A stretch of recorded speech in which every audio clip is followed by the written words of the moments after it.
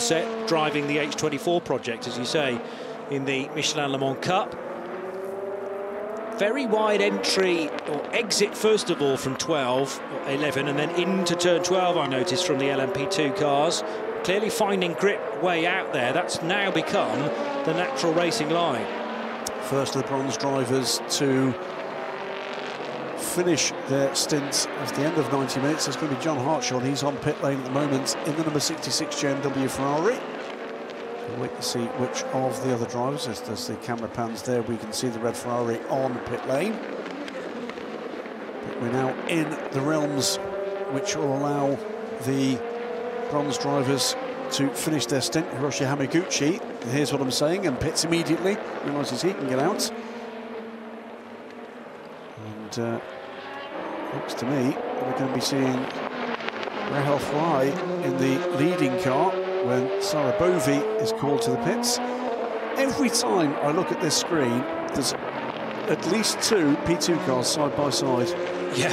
And after, by the way, after all of that intervention, a little bit of carnage, great racing, the top 22 cars are still LMP2 cars. Yeah, and well, they are so much quicker in single lap speed than the P3s and the LMGT3s. However, they've had various difficulties to this point, so that takes some doing.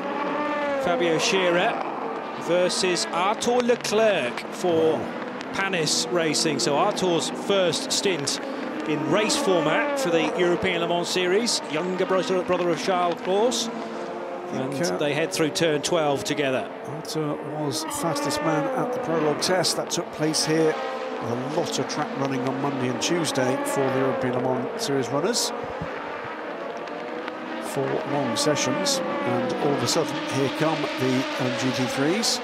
Iron Link 63, Hiroshi Hamaguchi, we called Mike Wainwright, we just saw stalking away from his car. So as Axel Jeffries rejoins in the 63 Lamborghini. Martin Berry has brought in the 97 Grid Motorsport by TF Aston Martin.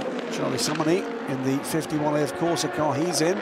Just seen Claudio Schiavone's orange and black Proton competition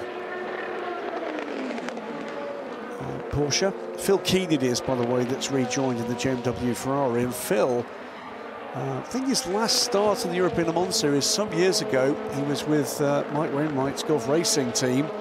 But way back when, well over a decade ago, I was checking my memory with him this morning, and he agreed he did indeed drive one of the Oreca FLM09, the LMPC cars, with John Hartshorn back in 2011. Brilliant. It's a championship that Paul-Luc Chatin has won in the past, been a champion. Late on the brakes, and it's Arthur Leclerc to pull off a move there on the 23 of United.